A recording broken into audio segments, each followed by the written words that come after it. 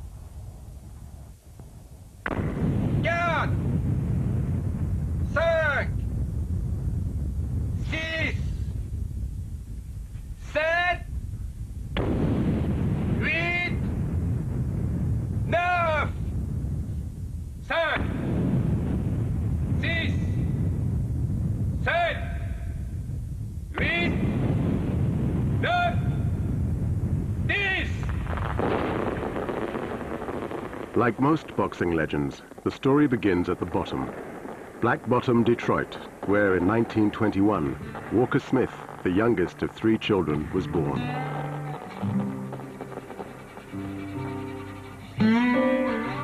Walker Smith Sr. was a hard-working, hard-drinking man. He fought with his wife, Layla. At the height of the Depression, she left him, taking her young family with her, and ending up in New York's Hell's Kitchen. From Black Bottom to Hell's Kitchen, that was Walker Smith's childhood.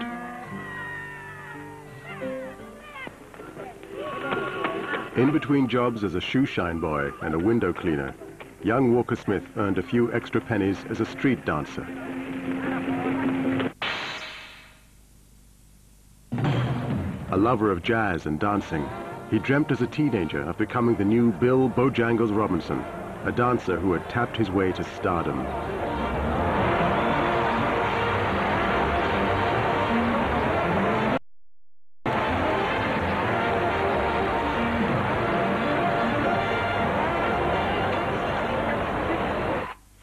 Walker Smith's other idol also knew how to use his feet and his fists, future heavyweight champion Joe Louis. They first met in Detroit when the skinny young fan carried his hero's gym bag. That was the advantage boxing had over dancing. It was a lot cheaper to learn. Walker Smith began his own rise to glory under an assumed name. With no amateur license of his own, he entered his first fight using one belonging to a certain Ray Robinson. The sugar was added soon after when people saw his sweet boxing style. The real Ray Robinson ended his days working behind a bar. 1939, world heavyweight champion Joe Louis referees the American amateur featherweight final. In trademark white shorts is Louis's 18-year-old protege, Sugar Ray Robinson.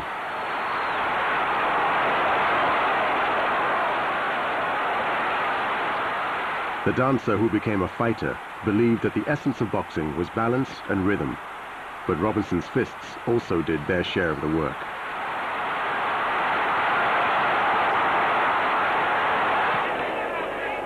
A year later, the featherweight traded up to lightweight.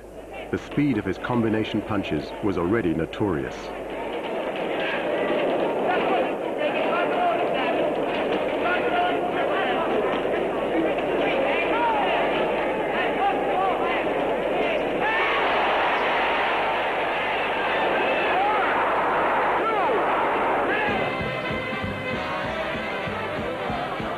In 1940, America's most popular amateur turned professional.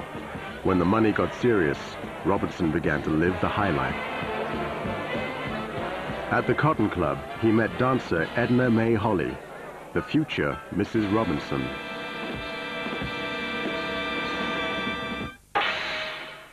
Back in the ring, another important relationship with Jake LaMotta, a fighter whose career would intersect with Robinson's throughout the 40s and 50s. In February 1943, the day after the third Robinson-LaMotta fight, Sugar Ray Robinson became Private Walker Smith. For Sergeant Joe Louis, patriotism and service to his country counted for a lot. For Private Smith, war was a mere interlude, and army life something of a joke.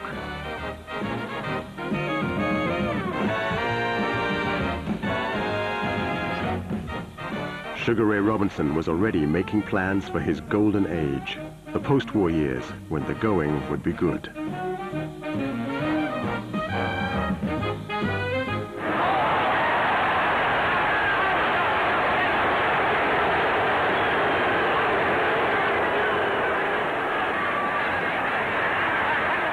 By 1946, with 60 victories and 61 fights, Robinson was welterweight champion in all but name. But the promoters controlled the ring and decided who got a shot at the title.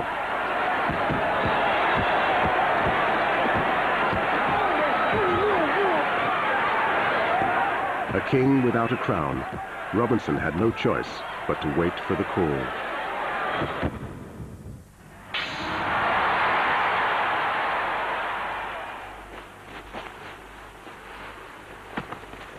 6 years after turning professional, all he had to show for his string of victories was money, which disappeared as fast as he could win it.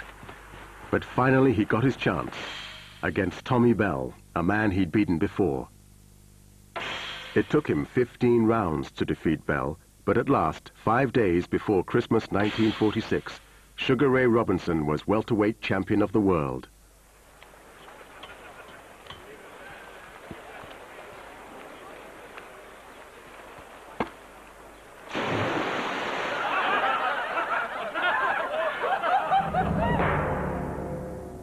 Six months later, Robinson fought Jimmy Doyle.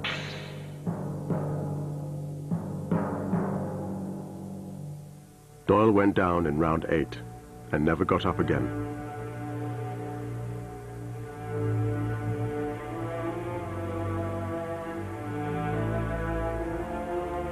It later emerged that Doyle had been damaged in a previous fight. But when asked by journalists whether he had intended to hurt him, Robinson said, "It's my job to hurt him." Unlike many who covered the sport, Robinson himself refused to romanticize boxing. Doyle lost his life in pursuit of a title. Another fighter lost his honor. Robinson's old adversary, Jake LaMotta, who would throw a fight to get a shot at the middleweight crown. In the late 1940s, middleweight boxing was where the action was. The crowds, the cameras, the money, and the mob. Entry to this battleground was controlled by promoter Jim Norris of the International Boxing Club, which ran Madison Square Garden. Norris was hand in glove with the mob. Jake LaMotta paid the entry price for a shot at the middleweight crown by throwing a fight against Billy Fox. Robinson, who had beaten LaMotta in 4 out of 5 fights, was offered a similar deal, but refused. It wasn't a question of morality. He just didn't like the idea of anyone controlling his freedom to cut his own deals. So Robinson had to take a roundabout route to the middleweight class. In 1950, he accepted an invitation to fight in Europe. The money was good, and if he kept on winning, he would become the challenger it was impossible to ignore.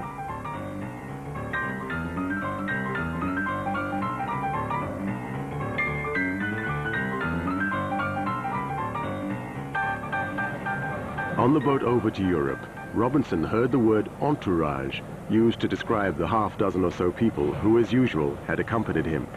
He adopted the word with enthusiasm. In Paris, the entourage was supplemented by Jimmy Karoubi, who acted as interpreter, court jester, and mascot. The French love affair with America, which had begun on Liberation Day, was consummated by the arrival of Robinson and his exotic crew. For Robinson, the passion was mutual. He said later that France had treated him like an artist and made him feel like a hero. But Robinson was in Europe to fight, and Jean Stock was planning to live up to his nickname, the Unstoppable.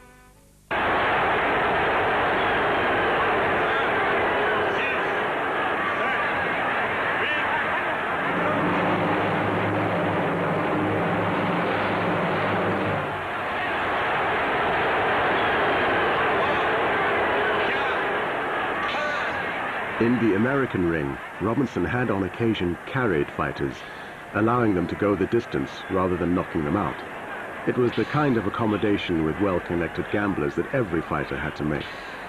But in Europe, Robinson carried no one, and national champions hit the canvas in record time.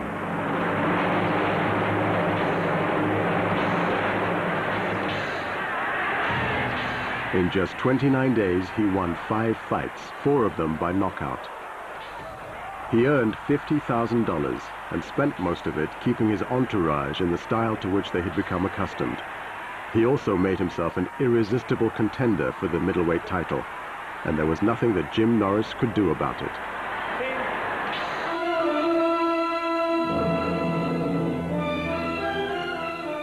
The only person who could stop him now was Jake LaMotta, the Bronx Bull. Having paid the price to win the champion's belt, he was in no mood to give it up.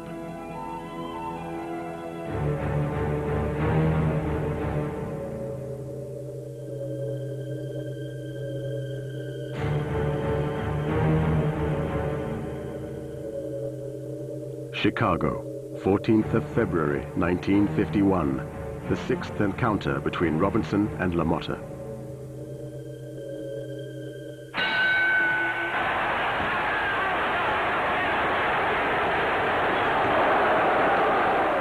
To defeat the Bronx Bull, Robinson decides to play the matador, keeping his distance, flicking quick jabs to keep the beast at bay.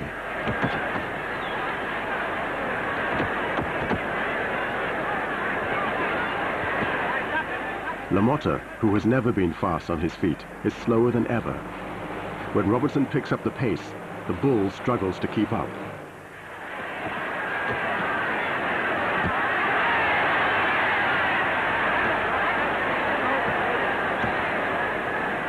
Robinson targets the liver. LaMotta is hurt, his legs rooted to the canvas. Now Robinson begins to dance, punctuating his steps with left hooks to LaMotta's face and throwing lethal combination punches.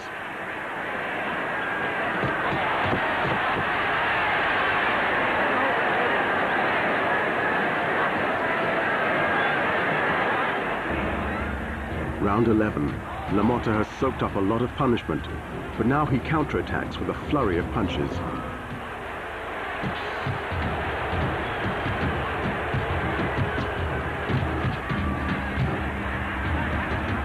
But Robinson weathers the storm and is soon playing the matador once more.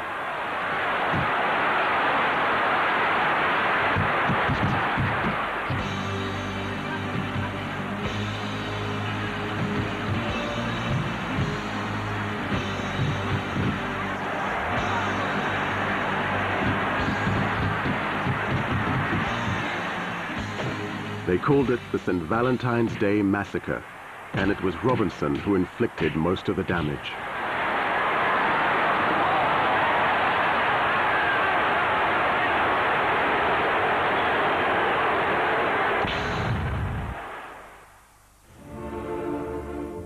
The referee stopped the massacre in round 13. Robinson, the irresistible challenger, was middleweight champion of the world, and he'd done it on his own terms, free from the control of Jim Norris and the mob. In his trademark pink Cadillac, the champ tours the little piece of Harlem that is now his own personal kingdom.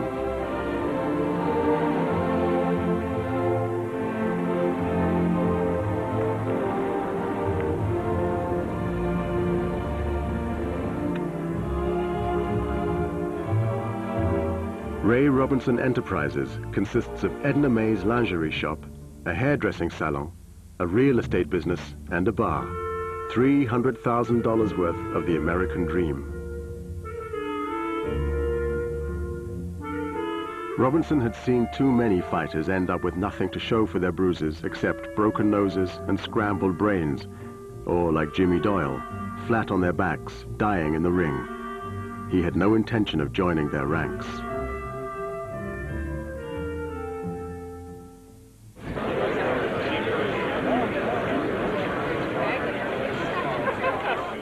True to a promise, Robinson returned to Paris as champion. The love affair between France and America's unofficial ambassador resumed. Robinson played the part to perfection, accompanying the gift of $10,000 for cancer research with a kiss from Madame Auriol, the wife of the French president. But as ever, Robinson had work to do, this time against British champion Randy Turpin in London.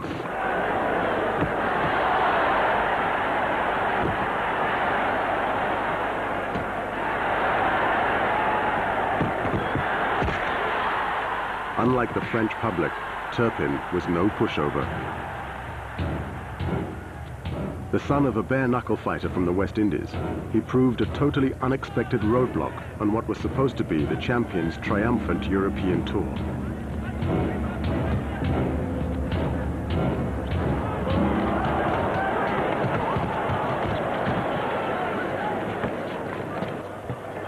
Turpin was tough and strong, but no stylist. In a huddle, his head collided with Robinson's, and the champion started to bleed.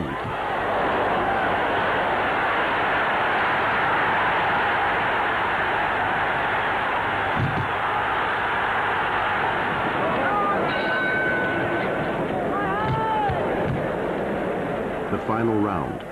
Bleeding from a cut above the eye and worn out from too many Parisian late nights, Robinson now realizes that coming to London had been a big mistake.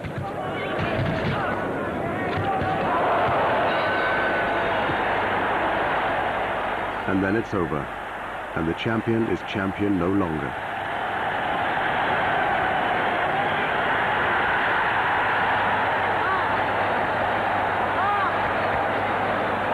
Ignoring the headbutt that cost him his crown, Robinson told reporters after the fight, "I have no alibis. I was beaten by a better man." In Turpin's hometown of Leamington Spa, they'd never seen anything quite like it.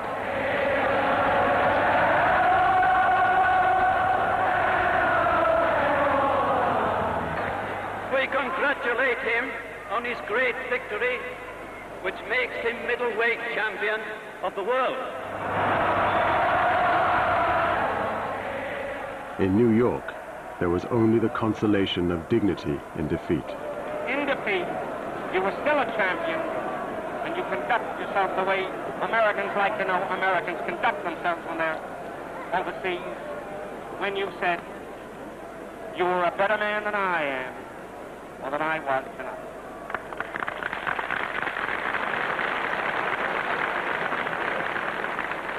I put that in the paper, Sugar, and I added, you see, no sour grapes in sugar. Sugar Ray Robinson was the challenger once more. At his training center at Pompton Lakes, he planned his revenge. As champion, he had always insisted on a contract that allowed for a rapid return fight in the event of defeat.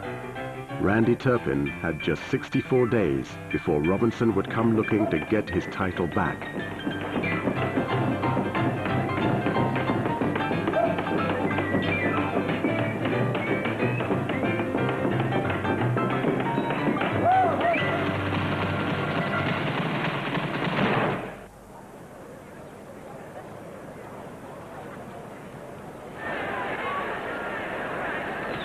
$60,000 people were there to witness the rematch, including his old friend Joe Louis and General Douglas MacArthur. The challenger, Sugar Ray Robinson.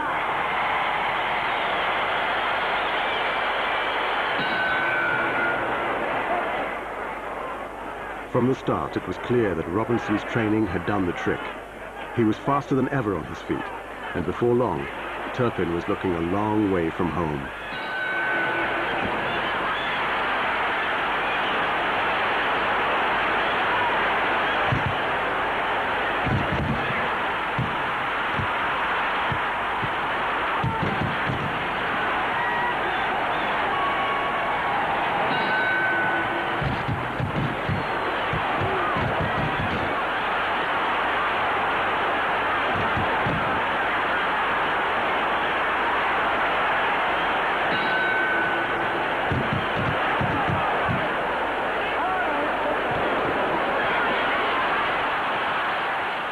By the 10th round, Robinson was well ahead, but the cut above his eye was threatening to reopen.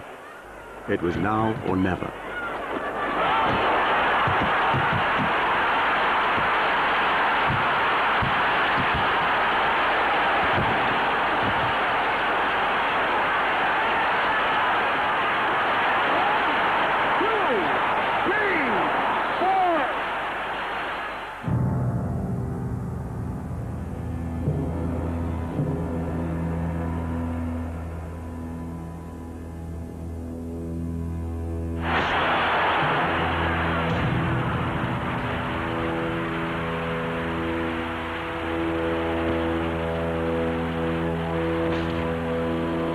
"31 punches in 25 seconds finally put an end to Turpin's 64-day reign.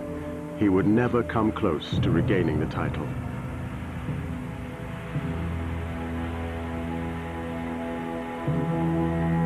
A decade later, bankrupt and in despair, Randy Turpin would take his own life. But at Sugar Ray's that night, the thoughts are only of what boxing can give, not of what it can take away. Having won his title back, Robinson had no intention of ending up a loser. In December 1952, aged 31, he retired, reasonably rich, extremely successful, and relatively unscarred.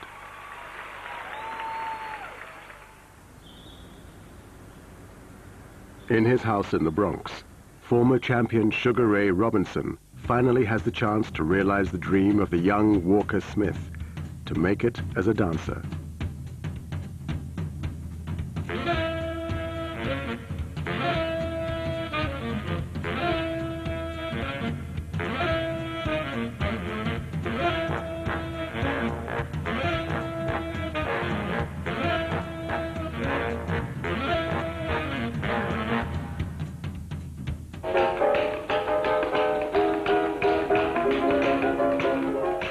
Guided by his agent, Joe Glazer, Robinson launched into a new career, relieved to learn that dancers with his unusual pedigree could expect to earn $15,000 a week.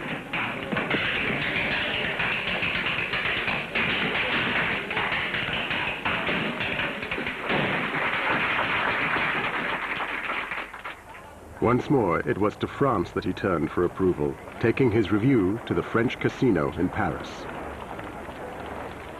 But though they loved the boxer, the French were less kind to the dancer.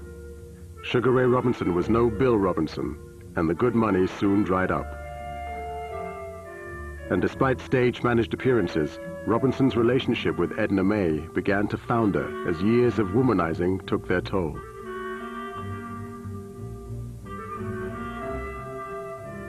A lot of my fans are wondering in regards to my intentions of boxing again. As yet, I have not made up my mind. Robinson had always said he had no intention of ending up broke. But by the end of 1954, less than 2 years after his retirement, that looked a distinct possibility.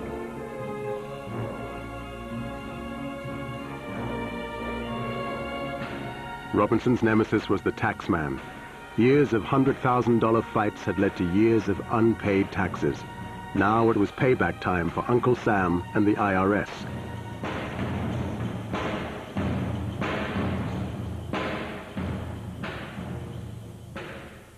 Jim, it's common gossip when a fighter makes a return to the ring that he's broke, desperately in need of finances. Well, that's somewhat true. I need a buck as well as anyone else, I guess. But this was definitely not the reason that I made this comeback attempt. While enjoying a very successful engagement in Paris at one of the better theaters there, in show business that is, I got the urge that I wanted to fight again. My legs and arms and my sight and everything worked together. My coordination was still in my possession. Then here we are. Come on, let's go, come on. Don't be lazy in there. Come on, move around. That's it. Come on, let's go, come on. Don't be lazy in there. Come on, move around. Move around, come on.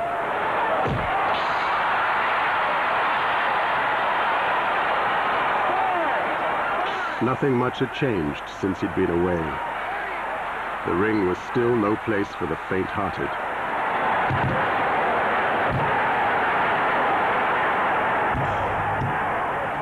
It's July 1955 in San Francisco. In his 6th fight since his comeback, Robinson is just one victory away from a shot at the middleweight crown.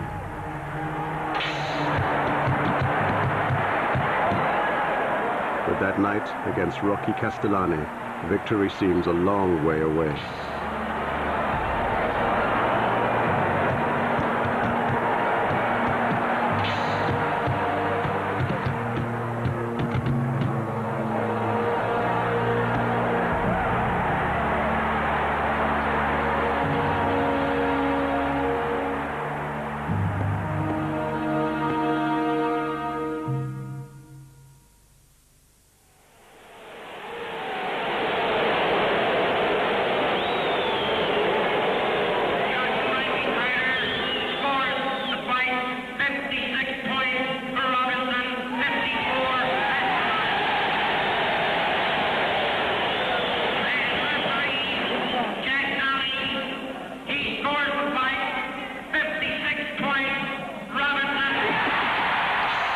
It had been a close call, but Robinson had earned himself another shot at the World Middleweight Championship.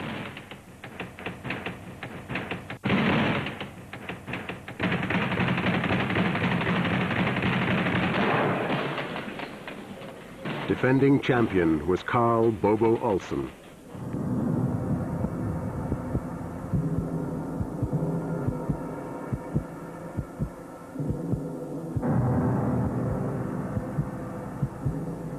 December 9th, 1955.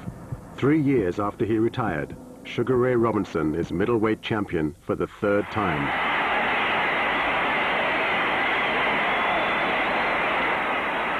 But despite the elation, Robinson is full of bitterness for those in his own camp who had doubted his chances.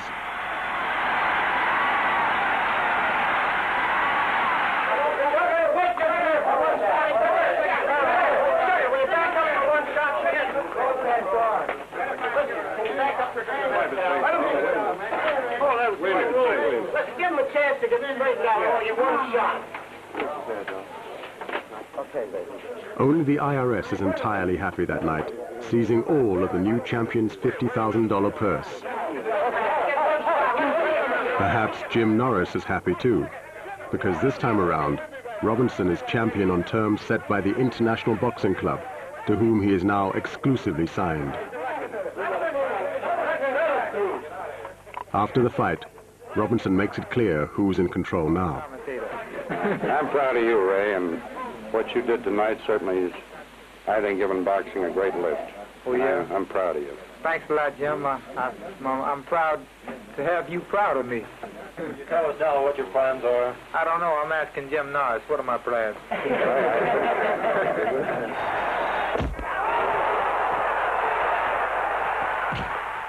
Between Jim Norris and the taxman, Robinson's plans, like his winnings, have been reduced to the barest minimum. Defend the title, and if you lose it, as in this case against Gene Fullmer, make your excuses and prepare for the rematch.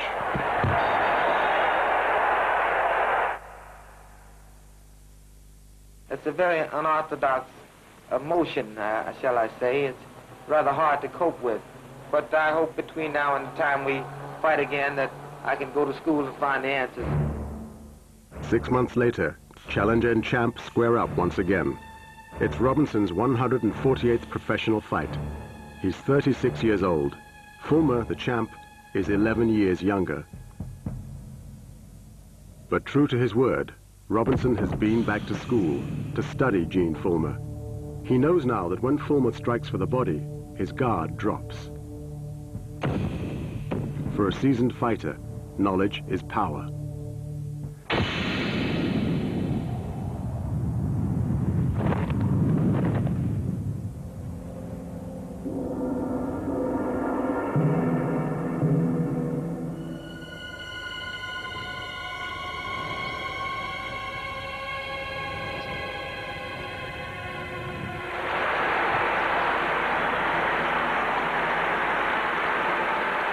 Middleweight champion for the 4th time.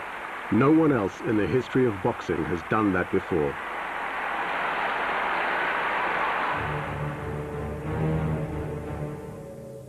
This is the reward. Carmen Basilio, one of Jim Norris's favored fighters. Welterweight champion Basilio, like Robinson before him, now has his sights on the middleweight crown.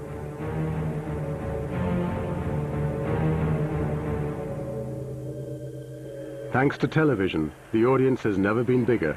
The stakes have never been higher. Wearing white trunks, weighing 160, middleweight king, Sugar Ray Robinson. 15 rounds for the middleweight championship of the world.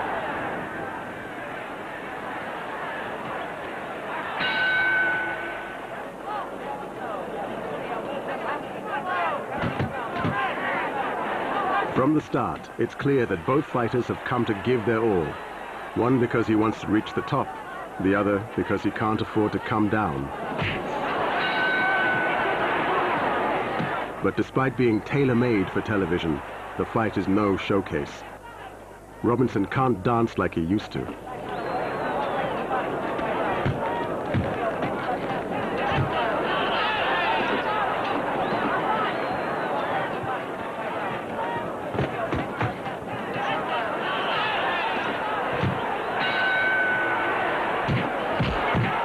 Instead, he pounds away at Basilio's weak point, his battered brow.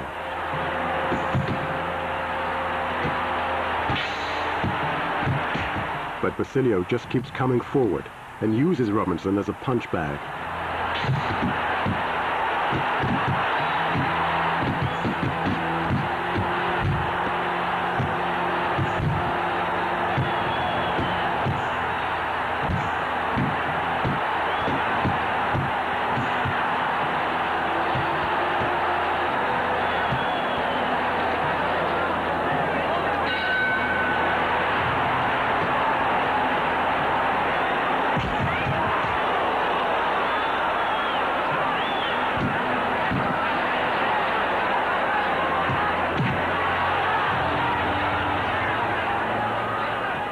By round 13, it doesn't look as if Robinson has done enough to keep the young challenger at bay.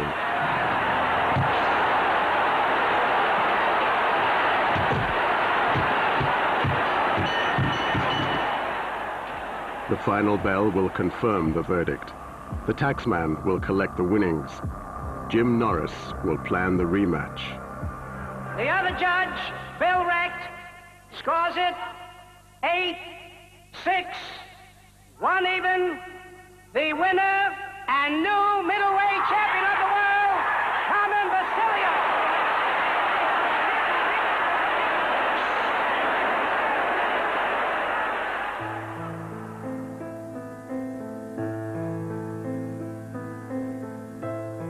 The sport that set Robinson free had by now become a treadmill.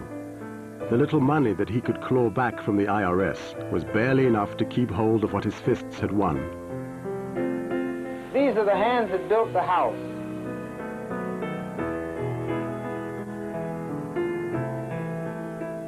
And though the TV cameras suggest that everything Shea Ray is sweetness and light, Edna May could tell a different story of infidelity and cruelty.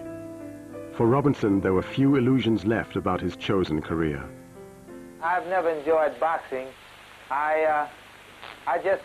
It's just a business with me, and I guess I know I've never enjoyed it. In fact, as a kid, I never had a street fight, Ed. I think that that's not the way to solve anything by fighting. I think it reminds me of the old, something barbaric when two people get in a pit and they throw money at them and they fight. Ray, you going to fight again?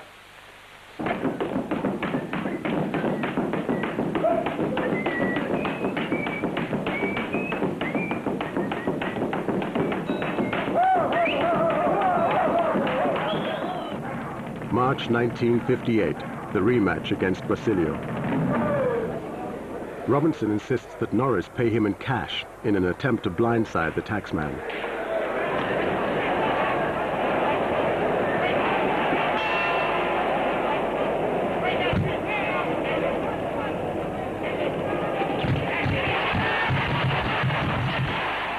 At first, it doesn't look as if Robinson has anything new to bring to the problem of Carmen Basilio. Weakened by a virus, he targets Basilio's brow. Same story as before.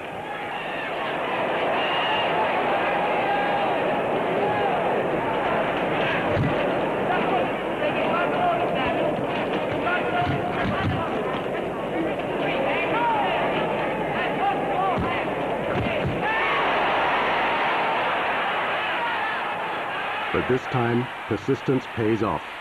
Robinson's punches are turning the champion into a cyclops.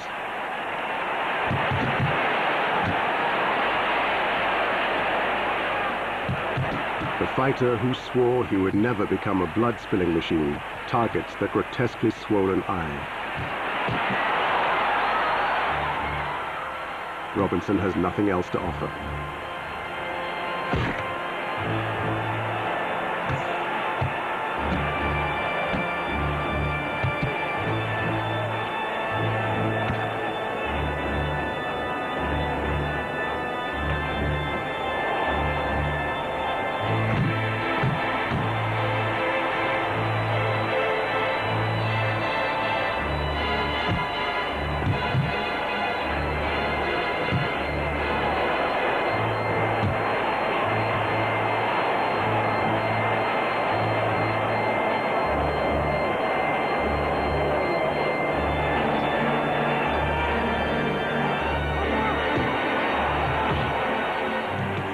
One commentator called it a fight between a mole and a hawk, but there was little natural in this gruesome spectacle.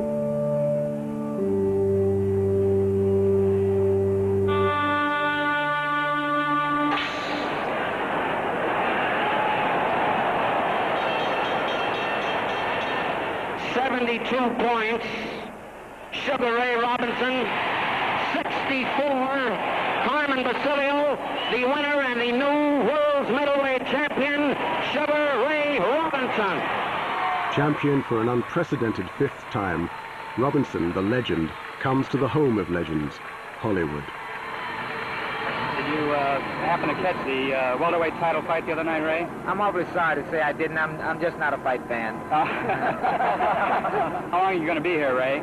Well, it's hard to say. I intend to see several people here in the studios, and I'm interested in some motion picture work, and I don't know just how long it'll take me. I intend to see as many as I possibly can. But the film about his life will never be shot. Another escape route from the ring closes down.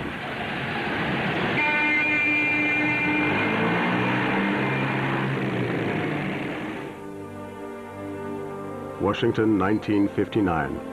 For Jim Norris and the sport that he dominated, there was no escape either from a past full of shady deals and fixed fights. Robinson's old rival, Jake LaMotta, took the stand to expose the means by which Norris's champions were made.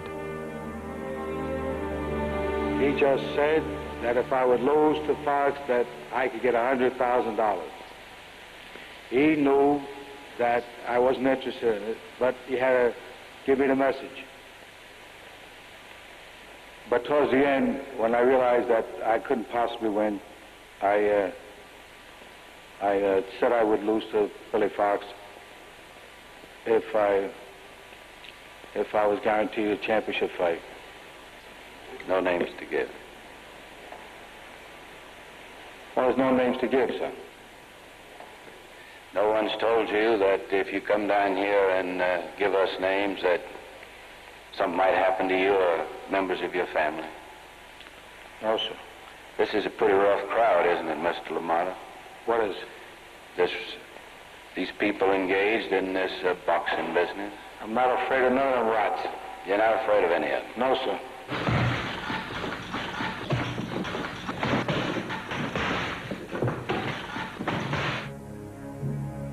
(1961), a new decade and a new era for boxing.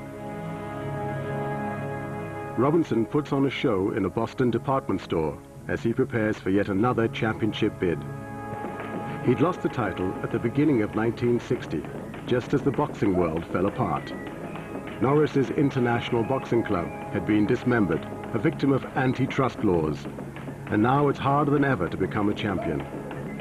a fragmentation of governing bodies, a multiplication of middleweight titles, more and more fights just to get back to the position of challenger.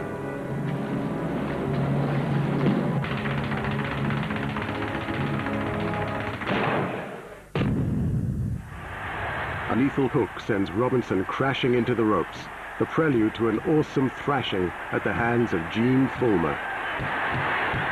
It's the 4th of March, 1961, and though he doesn't know it, Sugar Ray Robinson has just lost his last chance at a title.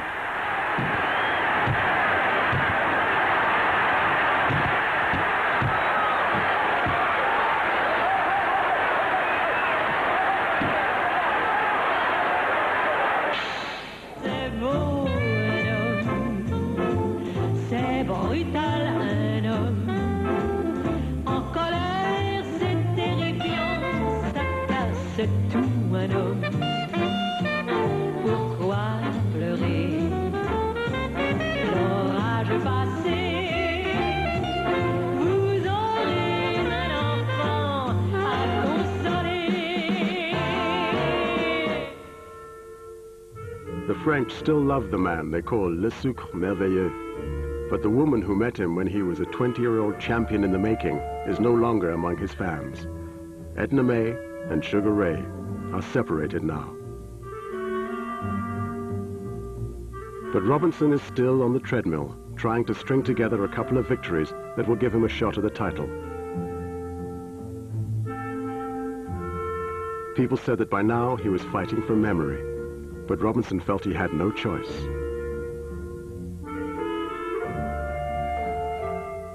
And so he drinks the beef blood that forms part of his pre-fight diet and continues to train for a $700 fight thousands of miles from home. This is my 3rd trip to Great Britain, and I'm here in Scotland to fight Mickey Leahy September the 3rd. And I just got to win this one because I'm sure this fight will lead me on to another chance at the middleweight championship. Boxing is a very rough sport, even for youngsters, or for a man at 43, they're afraid that I might get hurt. And often they wonder, they ask me, Sugar Ray, don't you ever feel that you'll get hurt? I believe all things are possible with God. And I believe that this was meant for me to fight and to wind up this career as champion. And now I'm trying to put together the final climax on a wonderful story.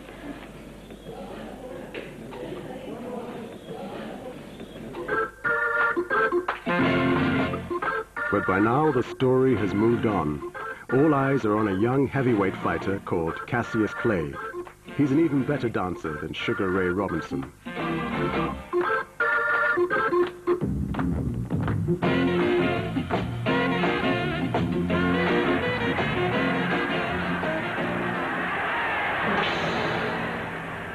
Cassius Clay took the heavyweight title from Sonny Liston in February 1964. After the fight, with Robinson at his side, he acknowledged his debt in typical style. I watched Sugar Ray Robinson and Jake LaMotta for 3 months. That's what I watched. The same fight. The one for Sugar Ray Robinson and Bo Dean. I got Bo Dean with me. He was with Sugar Ray for 10 years. I've been having the best of the training. Behind yours. The guy couldn't hurt me. The guy couldn't even get a good lick on so pretty.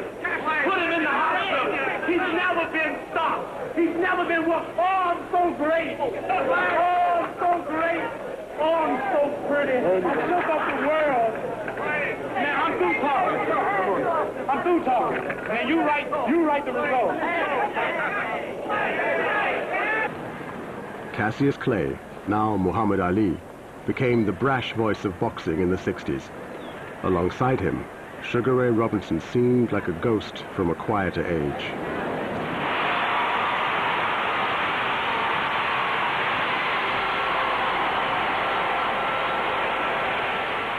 In 1965, at Madison Square Garden, boxing gave its elder statesman a carefully choreographed ovation as he finally announced his retirement. Behind the scenes, Robinson, desperate for money, had wrangled about TV rights to the event. But in the ring, reunited with old opponents Turpin, Olsen, Fulmer, and Basilio, sentimentality laced with genuine emotion reduced grown men to tears.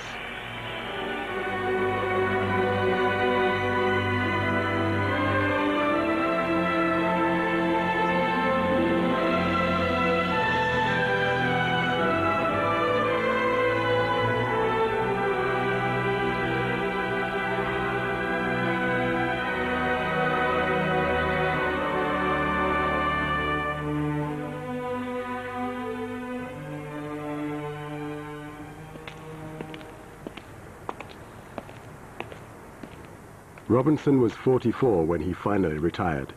He had notched up more than 200 professional fights and had won and lost 6 championship titles. He had also won and lost a cool $4 million.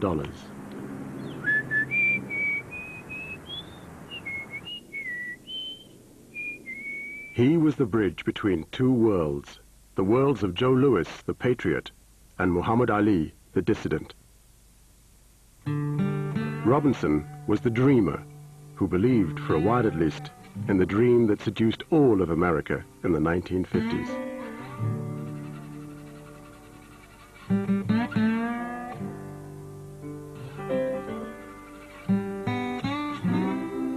At the end of his life, Robinson was stricken with Alzheimer's disease. He died on the 18th of April, 1989.